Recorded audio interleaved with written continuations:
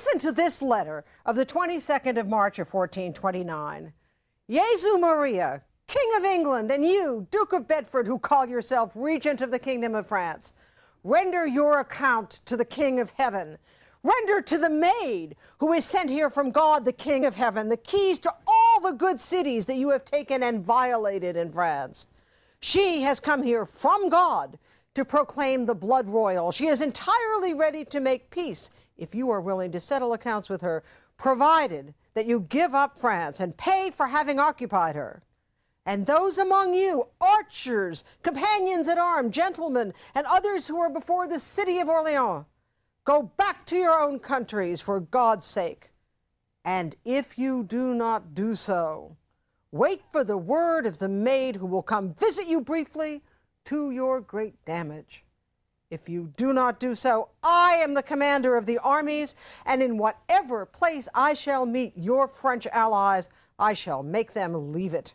Whether they wish to leave it or not, if they do not obey, I shall have them all killed. I am sent from God, King of Heaven, to chase you all out of France, body for body, every last one of you.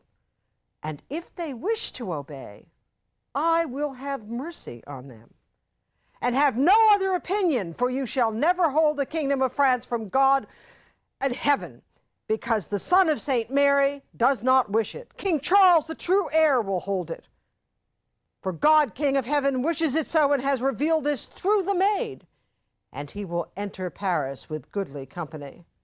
If you do not wish to believe this message from God through the maid, then wherever we find you, we will strike you and make great uproar, greater than any ever made in France for 1,000 years, if you do not come to terms. And believe firmly that the God of heaven will give the maid more force than you will ever know how to achieve with all your assaults on her and all your good men of arms. In the exchange of blows, we shall see who has better right from the King of Heaven. You, Duke of Bedford, the maid prays you and requests that you cause no more destruction. If you will settle your account, you can come and join her company, in which the French will achieve the finest feat ever accomplished in Christendom.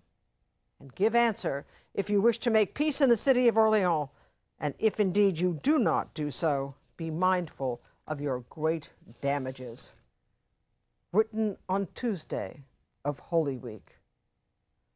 How did a young 19-year-old peasant girl get to this point? Who were her French? How could she imagine going to battle against other Christians? How did she dare write with such authority and with many demands to the Duke of Bedford, uncle of the king, son of the king, a possible heir to the throne, and thus potentially Joan's king as well as superior? I'm interested now in turning to the lives from the great spiritual and secular women's lives of the 12th century to look at this life and death and the cultural reception of the amazing Joan of Arc as she seemed to her contemporaries, as she is represented by great artists in later time, and as she is still evoked in religious, political, and military struggles. Joan is, I think, about the best strictly historical person documented in more than 15,000 literary, musical, and graphic works, to say nothing of movies. About the best documented person in Western civilization until very modern times. Joan was an enigma in her own time, and to her enemies she was a scandal, a stumbling block even to many of her friends, supporters, and allies. She was very young to presume to do the things she did.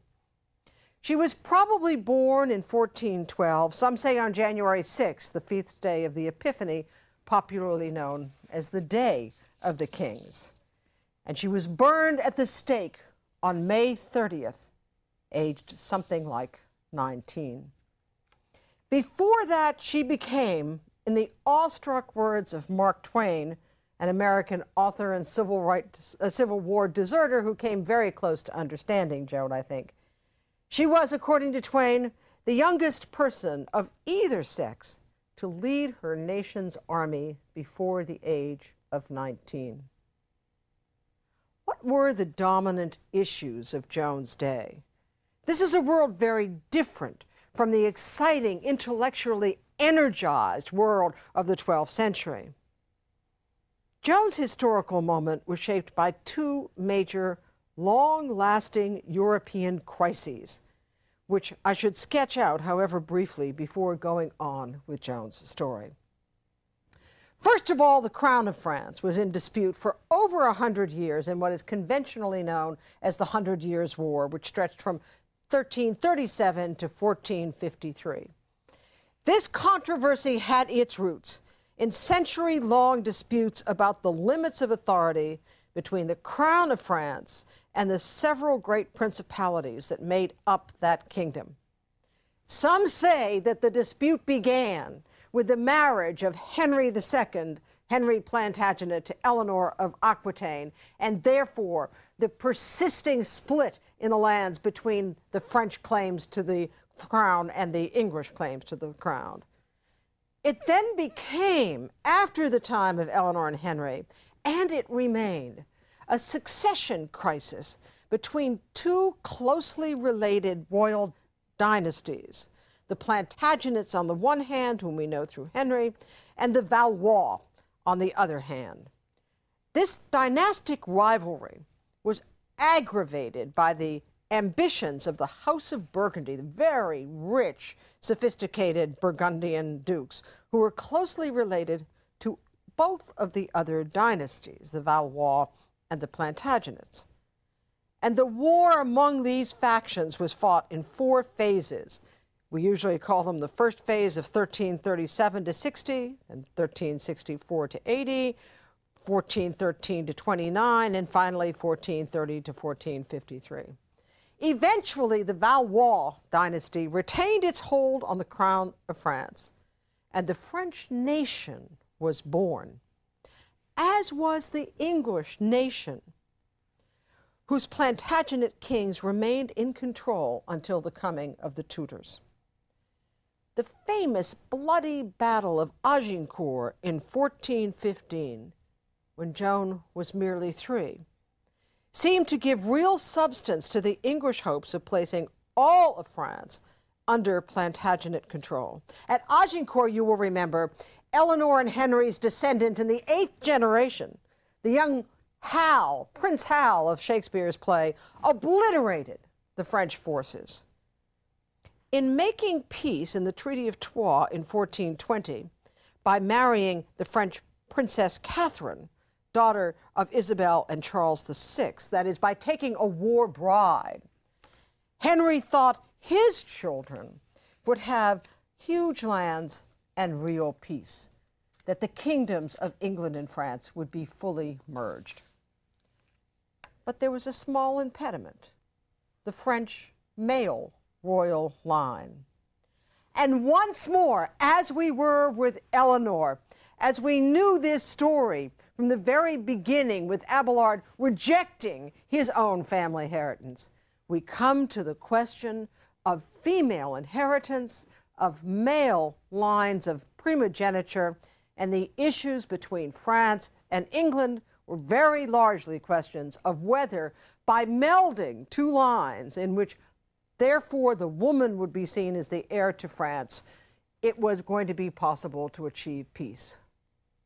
Henry thought so. Unfortunately, Charles and all of his brothers thought not in France. Joan of Arc's brief intervention, her supporters insisted and still insist, gave France, that is, those whom we call the Valois faction, otherwise known as the French, or the Armagnacs, just as their enemies were popularly known as the Burgundians and the English. So for the sheer sake of simplicity in these lectures, I will be referring to the Anglo-Burgundians or the English, and to those whom we think of as the Armagnacs and the Valois as the French. It is inexact to do so, although Joan herself did so. It is inexact to do so because it is impossible by bloodline or by language to say that these were entirely different people. The French were the English and the English were the French at the level of nobility and especially at the level of royalty. These were all each other's cousins. They were in and out of each other's courts. They lived and breathed the same literary traditions. So for us to separate them as firmly as we do is historically anachronistic. But let us remember how Joan thought about them, the English and the French. Victory came, finally, to the French in the third phase, because of Joan's intervention at Orléans. And that made the fourth phase of this war merely a protracted mopping-up operation. In general European and world terms, this sporadic but protracted war put an end to the medieval chivalric warfare as we knew it, and began the spiral of military atrocity that is not yet terminated in Europe and the rest of the world.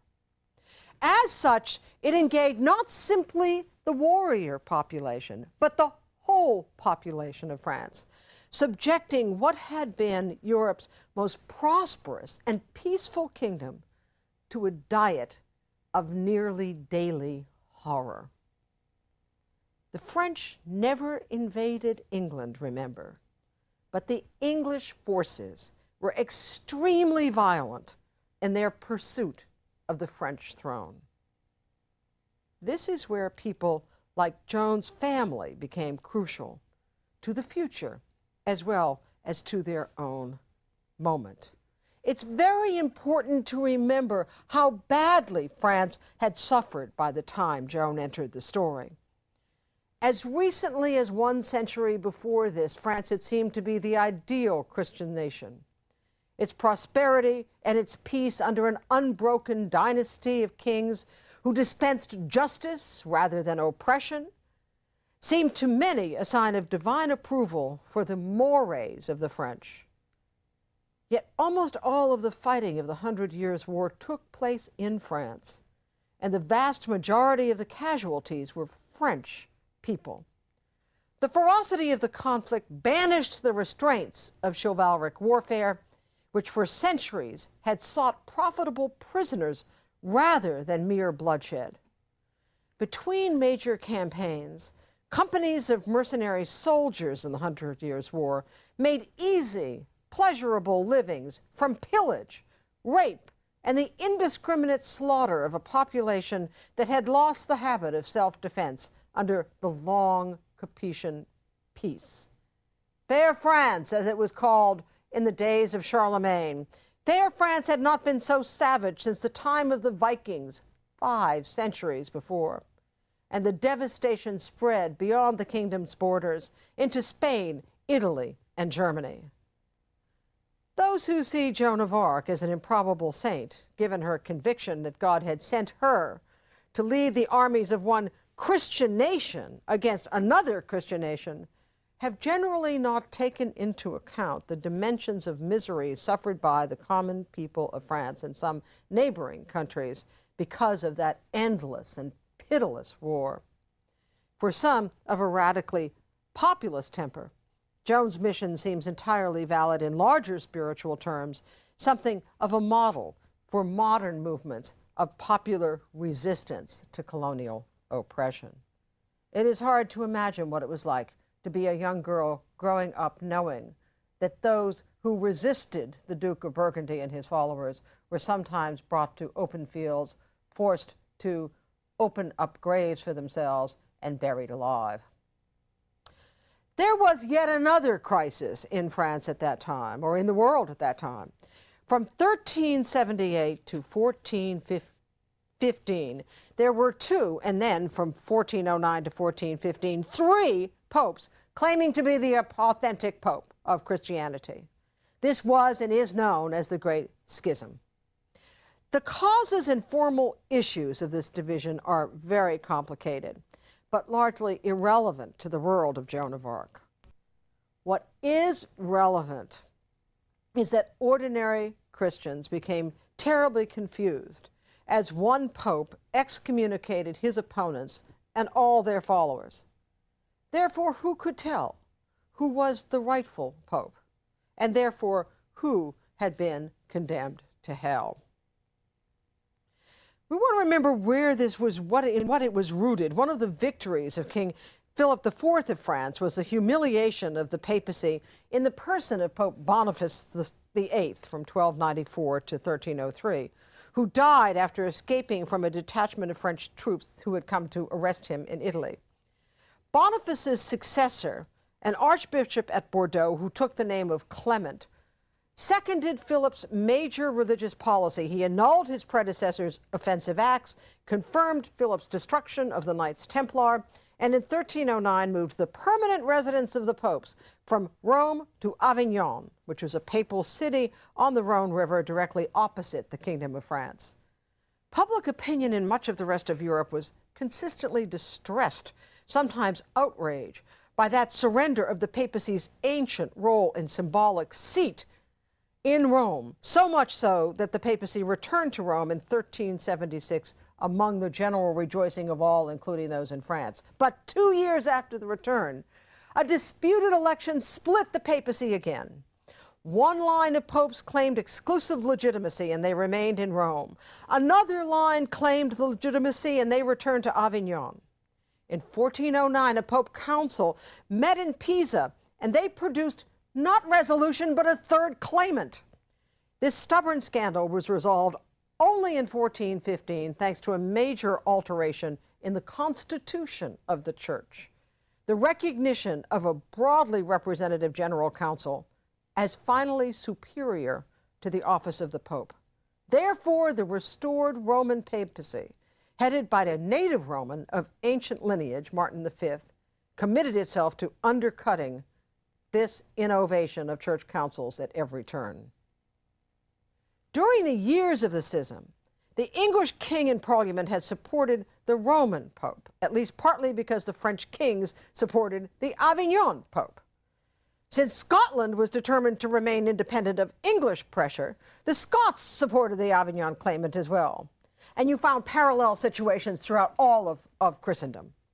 The Avignon and Roman popes excommunicated each other, their rivals' supporters, thus denying them the sacraments of the true church.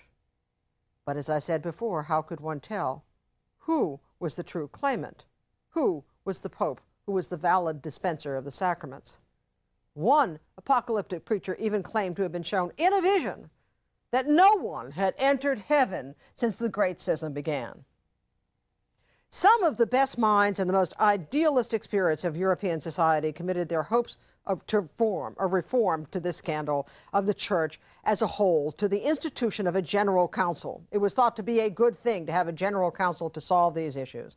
One such council, attended by thousands of clerics and laymen from every province and interest group in Christendom, met at the city of Constance in the Upper Rhine between 1414 and 1417. Another met later at Basel. In these councils, the intellectual leadership was provided by the University of Paris, who were overwhelmingly in favor of conciliar reform. Not surprisingly, the majority of that university's faculty also supported the Plantagenet claimant to the crown of France. A dual monarch would be less likely to interfere in matters of the church were he busier with matters of the state. Edward III had shown by way his cultivation of the English Parliament during long and popular reign, so that his young and insecure great-great-grandson Henry VI clearly would go even further, the partisans of the University of Paris thought, in ruling his French kingdom through the councils, the Estates General, an institution that tended, for good reason, to make the Valois kings nervous. Why do we want to know this background about the Great Schism? Because those who thought they could interfere and solve the problem were the great councils of the church, who were backed up by and manipulated by the intellectual powers at the University of Paris. Those powers favored the side of the English and wanted to undercut the force of the Valois, wanted to undercut the traditional powers of the French kings. And in that we can see the later alignments of those who were the trial judges of Joan of Arc, those trial judges who came from or were appointed by the University of Paris. So, what is relevant for ordinary Christians is that they were very confused about these matters of the Great Schism and the 100 Years' War. What we know, however, is that there were serious questions for all Christians about whether there was a rightful pope and who had been condemned to hell. Some preachers even claimed visions, as I said, saying that no one had entered heaven since the Great Schism began, and this was therefore a time of extraordinarily high anxiety in terms of all forms of institutional life. The state seemed radically unsure and insecure. The church was radically unsure and insecure. Who then was going to have clarity? Many were those in this time who were visionaries, and the power of the visionaries really increased in Joan's own lifetime. Joan herself was only a peasant, of solid peasant stock and behavior. Her family itself was seemingly normal, but the family as a whole was more upwardly mobile than was the norm. Her family was quite respectable in the village of Domremy. Her father tended to be chosen by his fellow villagers to act more or less as their mayor when the circumstances called for it. Her father was called Jacques d'Arc, D-A-R-C, as her name should probably be spelled. And he was frequently chosen to be this leader and speaker of the village.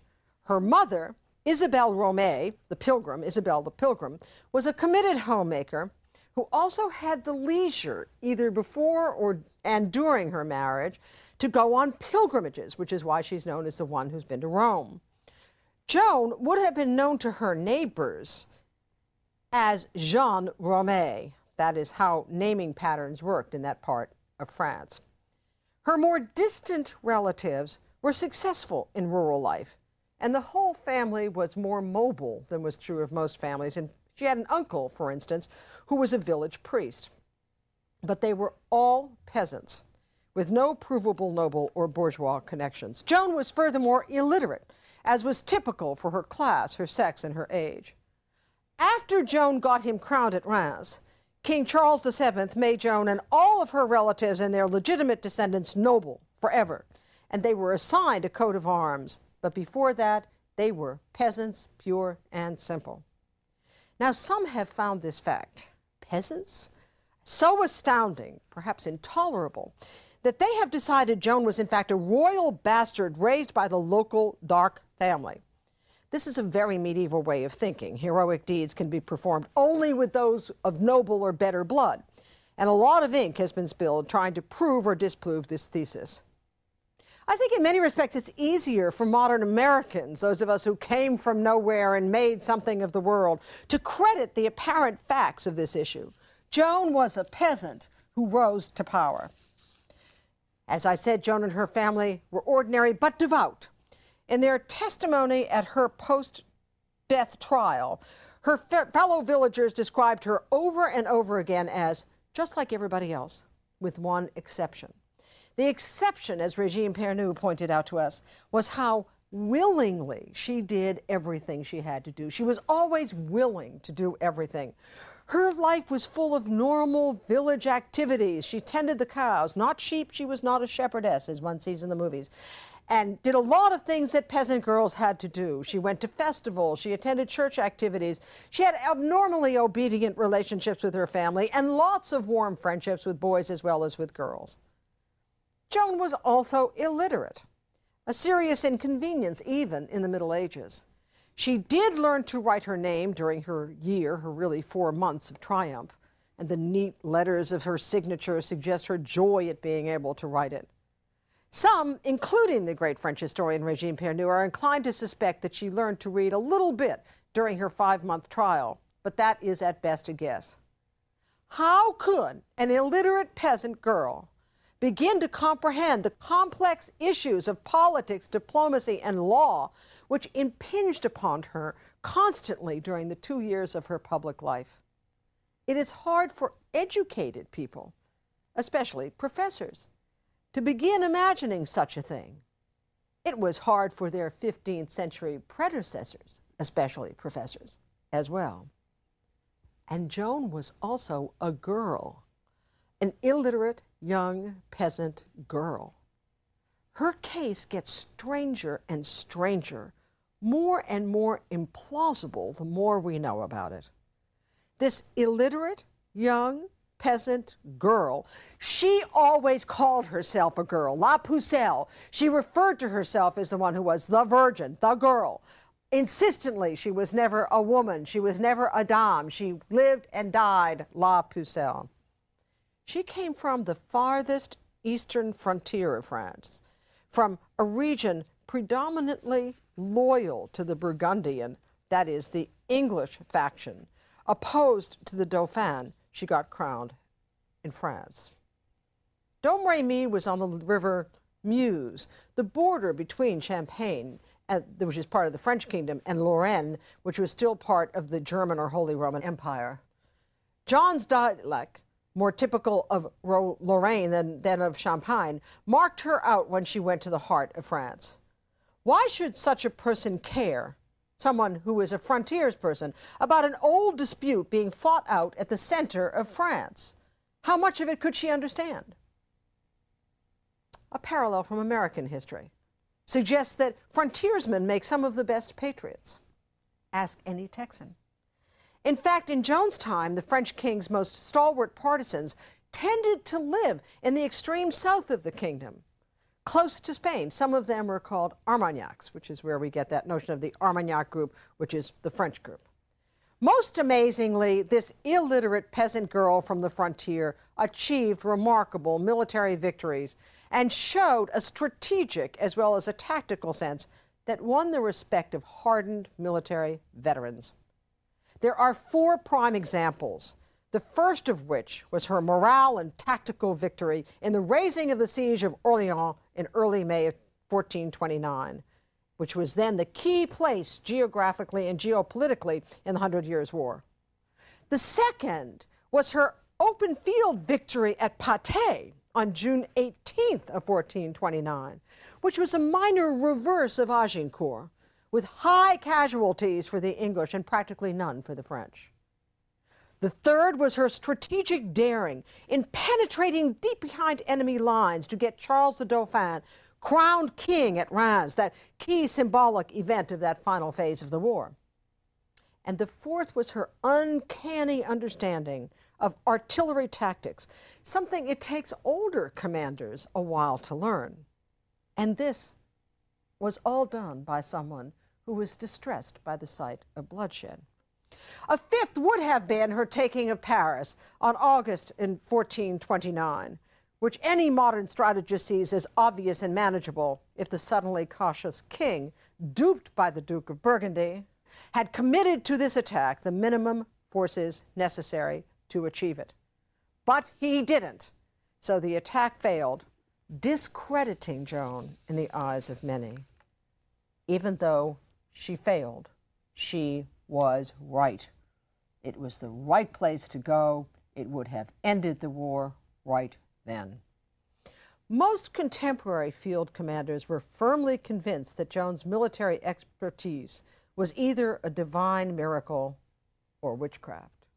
That's why the English faction had to get her tried and burned at Rouen in May of 1430. What sense can we make of all these facts about Joan, which we will revisit? Joan won her goal. Some modern historians dismiss her as an incomprehensible quirk. Others think she changed the course of European, indeed of world history. And so the debate about her goes on. The debate ought to be easier to resolve, but has in fact been aggravated by the fact that Joan is one of the best documented figures in all human history.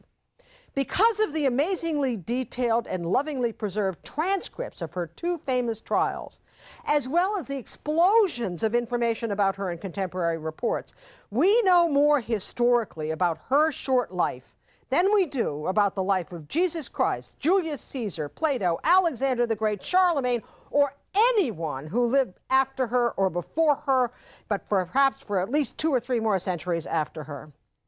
Joan has generated many legends, but we can and should dispense with many of them. In our subsequent lectures, we will think about how Joan became visible to her king and her country, how she waged war, how she lost battles, how she was captured, tried, and found guilty. She was burned at the stake. Then we'll see how she was resurrected years later and her innocence reaffirmed, until her story moved beyond time, culminating in the 20th century with her final trial, this time to prove authoritatively to those who needed such proof that she had been and remained a saint.